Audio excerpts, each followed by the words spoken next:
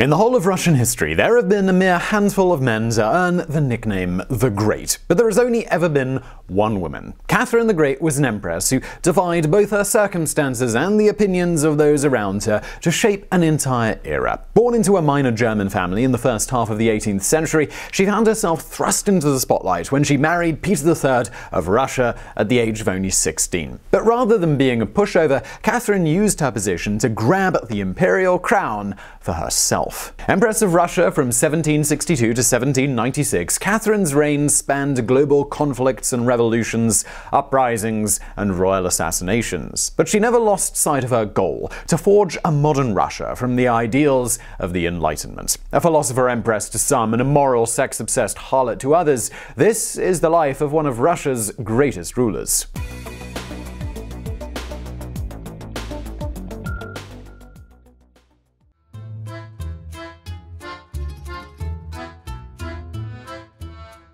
To say Catherine the Great's path to the throne was an unlikely one is a little bit like saying Siberia gets a touch chilly in the winter. At the moment she was born Sophie Frederique Auguste on May 2, 1729, the likelihood of Catherine becoming ruler of Russia was up there with me one day becoming Emperor of Japan. And by the way, Tokyo, if the new guy doesn't work out, you know who to call. Young Sophie, who we're just going to start calling Catherine right now to avoid any confusion, didn't have a drop of Russian blood in her. Rather, her father was a minor German prince, while her mother, Joanna, was a slightly less minor aristocrat who had ideas above her station. And those ideas emphatically did not involve having a daughter. From the moment Joanna discovered she'd pumped out not a useful male heir, but rather a useless girl, she treated Catherine less like a human and more like a receptacle for all of her disappointments. Joanna called her daughter useless, ugly, and told her that she was worthless. It probably didn't help that Joanna herself was a mere 17 when she became a mother herself, and that her arranged marriage to Catherine's much older dad hadn't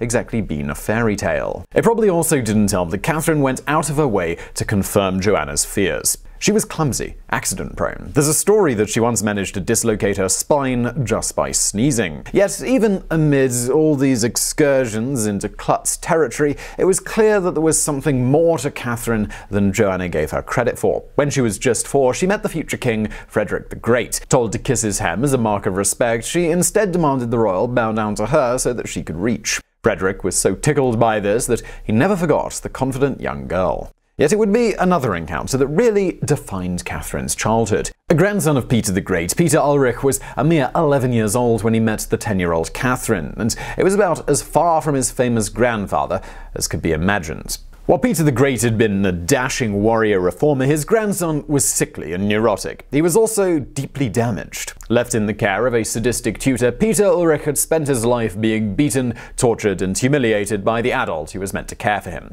He was made to stand at the dining table, a picture of a donkey hung around his neck. He was made to endure savage whippings for the tiniest infraction. In our video today, Peter Ulrich is going to sort of take the role of the villain. As he does so, do remember the abuse that he suffered as a child is at least partly to blame. Despite their differences, Catherine and Peter hit it off during their first meeting, becoming not exactly friends, but maybe friendly acquaintances. Still, there is no way Catherine could have known what fate had in store for them. No way she could have known that this sickly, troubled lad was the future emperor that she was destined to overthrow.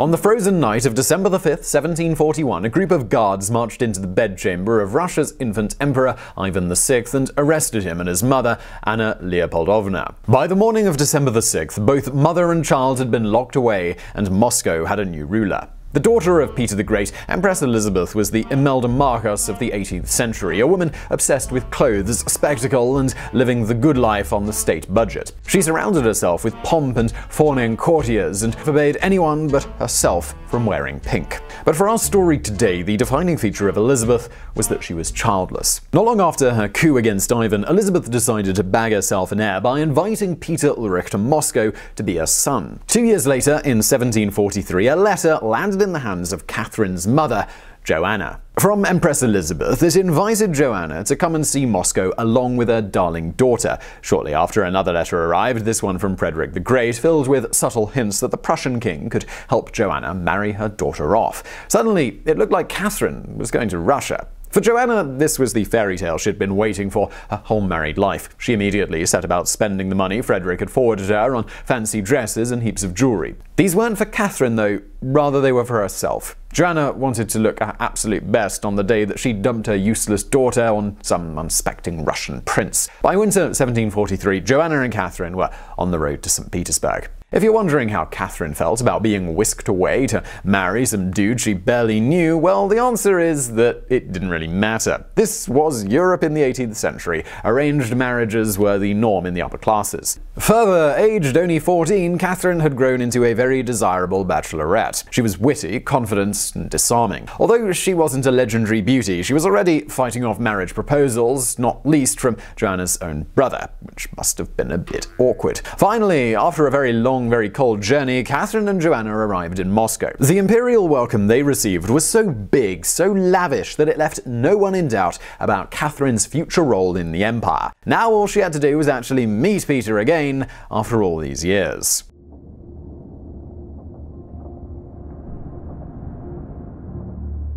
If Catherine had grown up to be a charmer, Peter Ulrich had grown up to be the exact opposite, a miserable black hole that sucked all the joy out of any room. The boy hated Russia, he hated Elizabeth, he hated Moscow, and he hated the fact that he wasn't in his beloved Prussia. At first, the arrival of the German Catherine was a relief. Finally, someone who could understand his misery. But while Peter's idea of a good time was writing fan letters to Frederick the Great and discussing how superior bratwurst was to borscht, Catherine's was rather different. From the moment she arrived in Russia, the teenage girl had fallen in love. The Russia of the 1740s was a distant, mysterious place, almost entirely rural, with only a handful of cities. The religion was not Lutheranism that Catherine had grown up with, but the exotic Orthodox rites of Eastern Christianity. For this girl from Germany, it was an alien land, a place of endless and fascinating contrasts. And much to Peter's annoyance, Catherine was determined to fit in. She began studying the Russian language and she began her conversion to the Orthodox Church. By the time she debuted at court on her 15th birthday,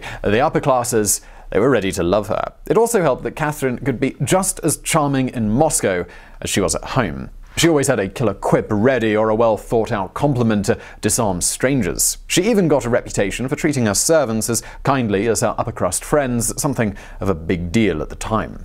Before long, Elizabeth had bestowed the title of Grand Duchess upon her, along with the name Catherine or Yekaterina in Russian. But while the Empress seemed to have made a good choice in Catherine, she'd made a much worse choice in her own heir. As Catherine grew more popular at court, Peter grew crueler towards her. He told her he was going to beat her once they were married, as that was the only way to control a woman. He also started getting drunk and verbally abusing her. But as bad as Peter was already, he was about to get a whole lot worse. Not long before their wedding, Peter came down with a case of smallpox, a disfiguring disease that would really advise against Googling. It took him 6 weeks to recover. When he finally did, his face was so scarred that Catherine couldn't bring herself to look at him. Bitter, angry, and miserable, Peter retreated from the world, locking himself in his rooms and refusing to do anything but dress his servants in Prussian army uniforms and play soldiers. He only really emerged for the lavish wedding on August 21st, 1745, but even then, his bitterness got the better of him. Early in the evening, Catherine was sent by Elizabeth to the marital bed to await Peter and get on with the job of producing heirs. Instead, Catherine lay there for hours in the dark, waiting for her new husband. When Peter finally turned up, he was so drunk that he simply collapsed. Not a word, not a kiss. Not even a joke, just one unhappy teenager passed out on the floor and another happy teen, likely wondering if this marriage had ruined her life. Well, if Catherine ever did wonder that, she was wrong. As toxic as her marriage was, it would wind up making her into a figure that's remembered by history. All she had to do was survive the next few years.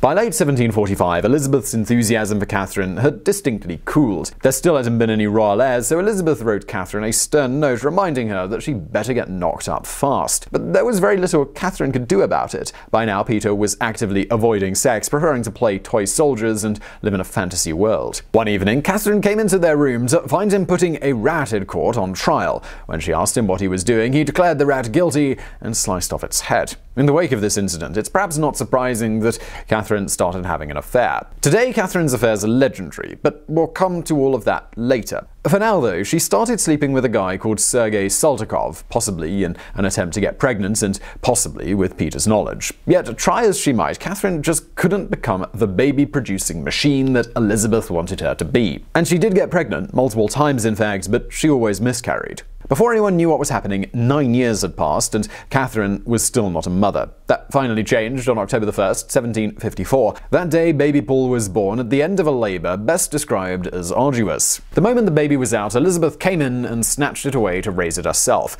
Catherine, for her part, was left lying alone in her own blood for hours, just too weak to move. With her heir-producing duties now over, Catherine entered a new and depressing stage in her life at the Russian court. Now that the baby was here, everyone just started ignoring her. They held a party to celebrate Paul's birth while Catherine was still convalescing. All she got was a drunk Peter sticking his head in the door and muttering something like, "Well done," before going back to the party. Had Catherine been another woman, it's possible her story would have ended here, finally beaten down by her awful new family. But this is Catherine we're talking about, a woman who has the great in her very name. Rather than give up, she spent her convalescence reading Voltaire and plotting her return to court. On Peter's birthday, she finally managed it. Kitted out in the finest regalia, Catherine crashed the party, inviting herself in unannounced and restyling herself Mother of the Air. With breathtaking confidence, she casually snubbed those who had ignored her after the labor. She dropped delicious, poisonous witticisms about anyone who tried to stand up to her. From that point on, Catherine would never let herself get isolated again. She cozied up to the British ambassador, accepting bribes in return for information,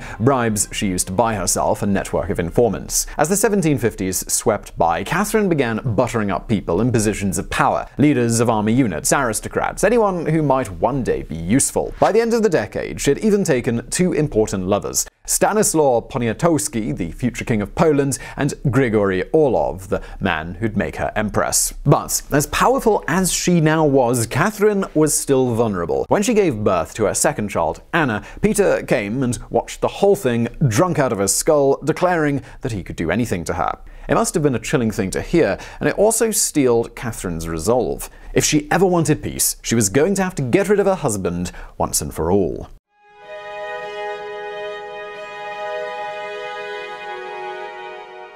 In 1756, a war broke out that engulfed the whole world. Known as the 7 Years' War, it involved most of the European powers, including pitting Russia against Prussia. As bad as the 7 Years' War was, it was nothing compared to the battle that was brewing in the Russian court. By 1762, Peter had begun a public affair with Elizaveta Vorontsova, a coarse woman of coarser manners. On top of that, he was parading around wearing Prussian uniforms and telling everyone they shouldn't be fighting Frederick the Great. He was even promising Catherine that as soon as he became emperor, he would have her shaved bald and thrown in a convent. And this was a threat that was about to become very real. On January 5th, 1762, Empress Elizabeth breathed her last. In the wake of her death, Peter was elevated to the throne as Peter III, and one of his first acts was to spend Elizabeth's funeral procession openly celebrating her death. His second act was to make his popular, unwanted wife suffer. In the months that followed, Peter III began inflicting humiliation after humiliation on Catherine. He dragged her out in public and tried to make her confess that their son Paul was illegitimate. But it wasn't just Catherine Peter was getting his vengeance on. For a long time, he'd hated Russia, and now he was in charge. He was going to dismantle the whole damn country. Church property was stripped and given to Lutheran ministries. Army units were forced to drink toasts to Frederick the Great. Everything became pro-Prussian, anti-Russian, and very anti-Catherine. For Catherine, those months, they must have been an absolute nightmare. But luckily, she was about to wake up. That summer, July the 8th, Catherine's lover, Grigory Orlov, abruptly came to her and basically said, "How about we overthrow this arsehole? Like, right now." And they did. The coup was organized by Orlov with the help of his brothers and a guy called Grigory Potemkin, who we're going to come back to real soon.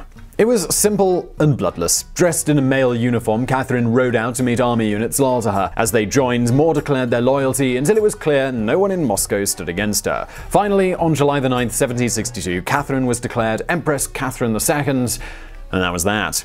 Well, almost. Just outside Moscow, Peter was drilling some of his troops when word came in of the coup. But it wasn't just news that was traveling in Peter's direction. Catherine was riding out at the head of the army. So Peter did the only thing he could. He abdicated and threw himself at his wife's mercy. Apparently, he hoped to be sent into exile in Prussia, but Catherine was like, no, and had him placed under house arrest. 8 days later, Peter was dead.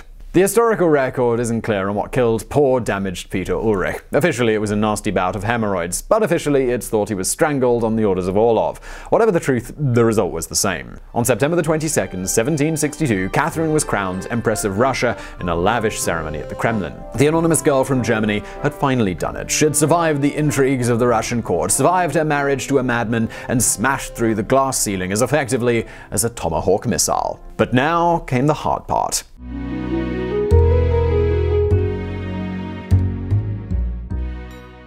In 1767, Catherine sent her legislative committee a simple instruction. Known as the Instruction of Catherine the Great, it set out her vision for the future. Under her watch, Russia would conform to the ideals of the Enlightenment. Things like innocent until proven guilty that become law. The common good, it would be emphasized. The country's 8 million serfs would be considered people. To our ears today, this can sound a little bit like, yeah, about time. But in 18th century Russia, this was a bombshell. Even other European powers, they were aghast. France actually banned copies of the instruction to avoid a revolution. And all we can say to that is, well, good luck, historical France. But while Catherine's ideas were revolutionary, her implementation of them, it was not. Rather than act like good little Enlightenment thinkers, her committee fell to squabbling. Then a war broke out, and the whole idea was completely forgotten. The Russo-Turkish War decimated Catherine's domestic agenda between 1768 and 1774, but at least it shored up her power, helped by the capture of Crimea. Still, by the time the dust had settled, Catherine was 12 years into her rule and had accomplished only a fraction of what she wanted to do.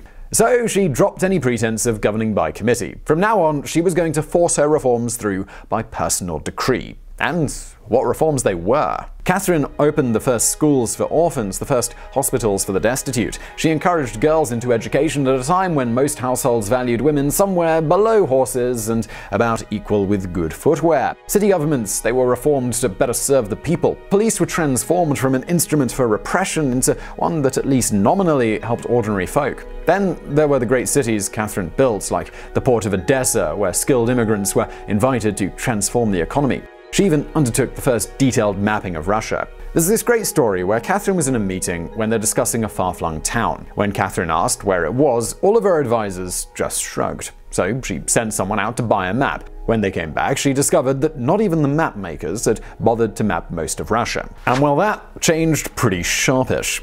But while Catherine's reforms brought Russia into line with its European neighbors, they weren't all successful. Remember how her instruction called for the country's 8 million serfs to be considered people? Well, those serfs were basically slaves tied to the land, and they were owned by local landlords. When Catherine realized her core support came from those same landlords, she did an about-face and actually increased serfdom. And this touches on the other issue of who benefited from Catherine's reforms. We mentioned earlier that 18th century Russia was about 95% rural, yet the vast majority of Catherine's reforms were in urban areas. As transformative as her domestic agenda was, millions of Russians didn't even realize it was happening. Still, her reforms got her noticed abroad, where people like Voltaire championed her as a great philosopher empress. But Catherine's reputation, it would soon become international news again for a very different reason. It's time to talk about sex.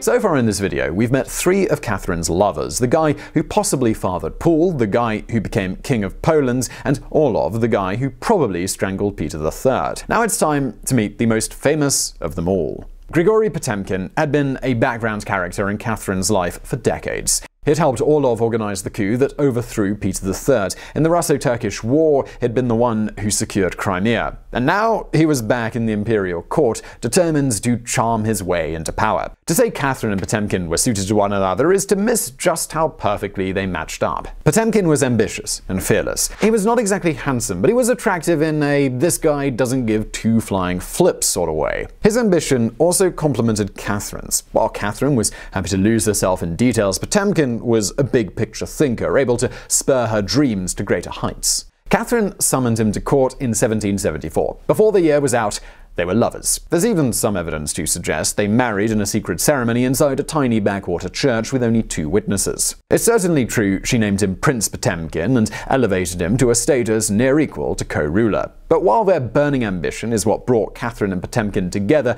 it was also what killed their love. By 1780, both were fully aware that their love of power was corrupting their romantic relationship. so they made a deal. From now on, Potemkin would remain as Catherine's political advisor, but in the bedroom he would be replaced, not with another ambitious, powerful man, but with a string of anonymous studs. And so we come to the one thing about Catherine the Great that everyone remembers: her sexual escapades. The fact that this is monstrously unfair goes without saying. Catherine's contemporary Louis XV had so many mistresses he could give Prince a run for his money. Selim III had an actual harem. But of course, it's the highly sexed woman who goes down in history as using a horse to satisfy herself, a story that's as fake now as it was then. Stay classy, 18th century propagandists. Still, there's no denying that Catherine's reputation abroad really did take a beating in the back end of her reign, and not just because of her ill-founded sex rumors. In 1789, that revolution France had been trying to avoid, well, it finally broke out, based on a lot of those same Enlightenment ideals that Catherine professed to love. But now those ideals were questioning the divine right of monarchs, Catherine was suddenly all like, yeah, I mean, what Enlightenment? Voltaire? Pfft, never heard of him. When Poland began agitating for a French-style liberal constitution in 1792, she forced the Second Partition on the kingdom, dividing most of it up between herself, Austria, and Prussia. When Tadeusz Kosciuszko led a rebellion against the partition 2 years later, Catherine cracked down as hard as any tyrant. In Warsaw, some 20,000 Poles were executed in a single day, more people than died during the entire Reign of Terror. By the time Catherine instigated the Third Partition of Poland in 1795, wiping the nation off the map, her Enlightenment credentials had been reduced to a hollow punchline. But by then, it barely mattered. Grigory Potemkin had died in 1791, leaving Catherine isolated and lonely. In his place, the Empress had begun to devote all of her attention to her grandson Alexander, even hinting that she would pass her son Paul over for succession. Naturally, this created a deep rift in the imperial family and left Paul eager to get one over on his mother. On November 5, 1796, Catherine was found on the floor of her bedroom, almost carried off by a stroke.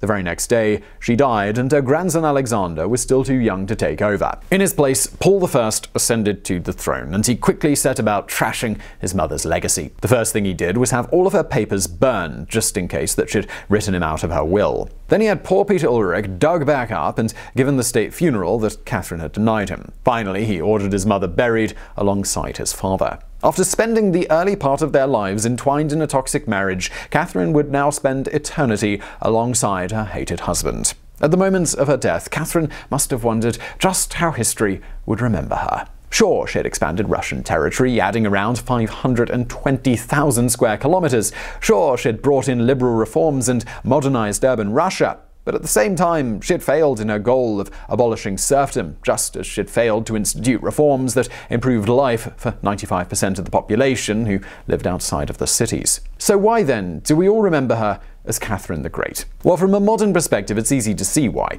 Just listen to her life story. A provincial girl who overcame parental neglect, a forced marriage, and an abusive husband to become one of the most powerful women in Europe. But even in the 18th century, it was clear that Catherine was someone special. With her liberal reforms, she opened the door for a Russia that existed to help its citizens and not brutalize them. While that door would be slammed shut again by successive regimes, knowledge of what lay behind it never really went away. All those utopian revolutionaries, all those moments of thaw in the 20th century, those shuddering moves towards openness in the 1980s, all were distant descendants of Catherine's attempts to mold her country in a kinder image. She may not have always succeeded in her goals, but Catherine deserves to be remembered by her title.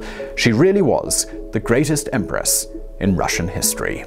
So I really hope you found that video interesting. If you did, please do hit that thumbs up button below, and don't forget to subscribe. We got brand new videos 4 times a week. Hit that notification bell when you subscribe so you find out about those. Also, why not check out another channel I do called Geographics? This channel, Biographics, it's about people. Geographics is about places and geography, things like that. You could probably tell from the name of the channel. Please do go check it out. There's a link below.